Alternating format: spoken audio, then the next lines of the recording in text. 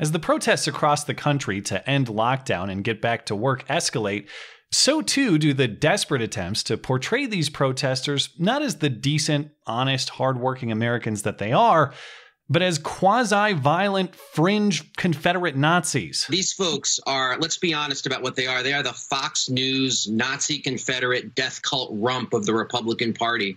And their very existence is a slap in the face, not only to the healthcare workers on the front lines, risking their lives every single day, but it's also a slap into the face to the people who are actually dying from this virus in disproportionate numbers, black and brown people. Oh yeah, and don't forget that latter part too. They hate healthcare workers. In fact, the only people they hate more than black people are nurses. And my God, if you're a black nurse, they'll execute you on the spot. That's the current narrative in the spin cycle, promoted through a few photos and videos of healthcare workers engaging with protesters, none more viral than this particular incident in Denver on Sunday.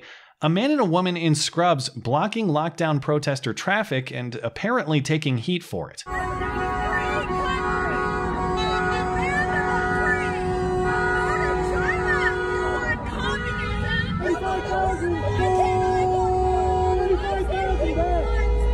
And look, criticize that lady's style all you want, but it doesn't erase her fundamental points. How free are we if we aren't free to pursue our own living? And isn't the state providing for you, rather than you providing for yourself, the hallmark of a communist system? And I know we're not a communist country, we're not anything close, but the questions she's asking about our value system are valid ones. Just how far will we go in betraying our own value system in pursuit of some questionable sense of safety? And just on a surface level, do these healthcare worker protests really make much sense? They're protesting others for not staying home and not social distancing by not staying home and not social distancing. If it's really so dangerous and risky to be out and about, aren't these healthcare workers risking carrying the virus back to the very patients they claim to represent? You, of course, won't get that sort of question asked or answered by most of the coverage. Instead, you'll just get pure emotional appeal. Crazy Trump lady yells at stoic, heroic, stunning, and brave healthcare workers. They took a stand, says NBC News. There were two of them. The male in the video is described as a nurse in this story, and in captions below, both he and his female companion are described as healthcare workers. CNN says exactly the same, just generic healthcare worker is the description provided. The New York Times as well. The original post of the video you just saw adds a more specific description. It says they are nurses who have witnessed firsthand Colorado's COVID toll, and a piece from People magazine with 6-figure views on YouTube adds similar detail. They are frontline. And just in case you forgot, they're healthcare workers. Frontline healthcare workers, medical personnel. Healthcare workers. Yeah, okay, fine, I get it, but I assume there's some basis to say that they're frontline. I assume amid all of this repetition, someone actually verified who are these very legitimate healthcare workers and what very legitimate hospital are they from? Oh, well, funny that they were, not identified. But according to a local reporter on the scene, they are from a Denver area hospital that they declined to specify, where they're definitely treating COVID patients. And the reporter asked for their names, which they assuredly have. It's just they also declined to give those. Okay, well, what about the high quality, super dramatic professional photography?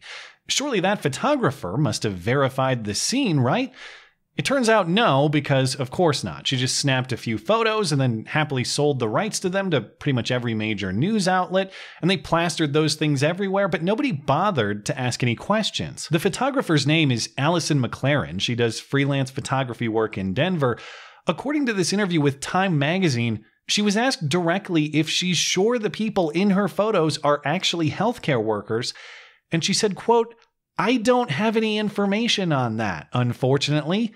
But I never got the feeling that they weren't. I believe that they were healthcare workers." What forms the basis of that belief? Just the fact that they were wearing the right costume? If so, it'd be just as reasonable to assume that the woman pictured on the Amazon page, where anyone can buy it, is also a healthcare worker. But we should probably ask some questions about that assumption too. And people are actually asking questions about the costume. Notice the scrubs are totally blank. No hospital insignia, no identification markings, Totally clean, pristine condition, too, as though newly purchased.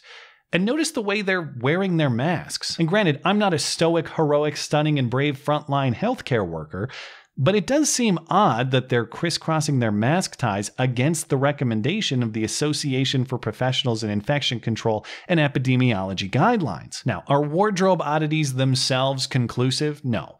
But they are weird for someone whose supposed commitment to professionalism compels him to take a stand on behalf of his patients. Is choosing to remain anonymous itself conclusive? No, in fairness, there are many reasons a genuine healthcare worker protester might want to remain anonymous. Punishment at work, attack from political opponents, etc. But that doesn't mean that any decent journalist doesn't do the work to verify the authenticity of the person's identity and claims, and then protect that identity as needed. There are ways to achieve both accuracy and source protection, but instead, in this case, we're just throwing one of these basic pieces of journalism totally out the window because it feels right. All of this on top of the incoherence and hypocrisy of saying these people protesting are putting people at risk, so you protest, presumably putting people at risk. Dig as I might, I haven't been able to verify that these supposed healthcare workers are in fact frauds, but all of these questions combined do point me in that direction. And it would appear that coverage of this incident is starting to look in that direction too. The phrase healthcare workers is stealthily morphing into people in scrubs. As of Monday afternoon, local Denver ABC described the guy as, quote, a man dressed as a healthcare worker in a Facebook post.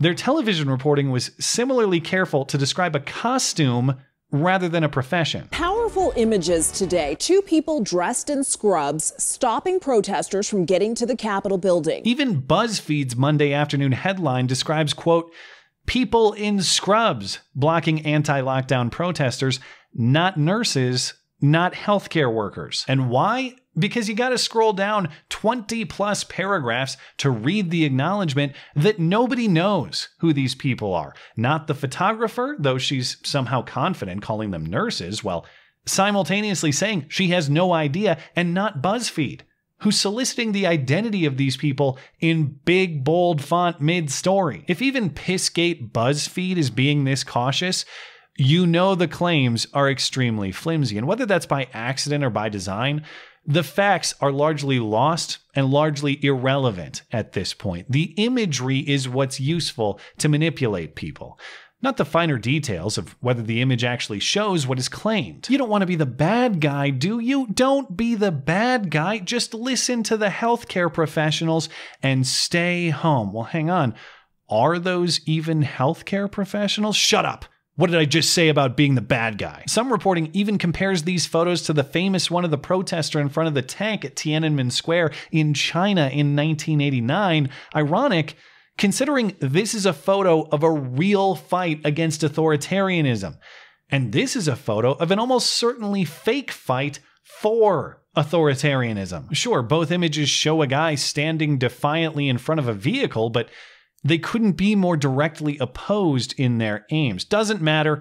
Just look at the picture. Just feel the emotion. Ask for facts and evidence later. Think critically later. Better yet, don't do that at all. Journalism used to be about the who, what, when, where, why, and how. In this case, it's about none of that. It's just about a photo that was shot to make you feel a certain way by a photographer who feels that it's accurate. That is not a standard for news. That is a standard for propaganda. Thanks as always for listening and for supporting this channel always. Appreciate that thoughtful discussion down below, and especially over on Twitter, that is at ML Christiansen. You're always welcome to coming out and chat in my live streams. Those are linked down in the description. Looking forward to it. Goodbye.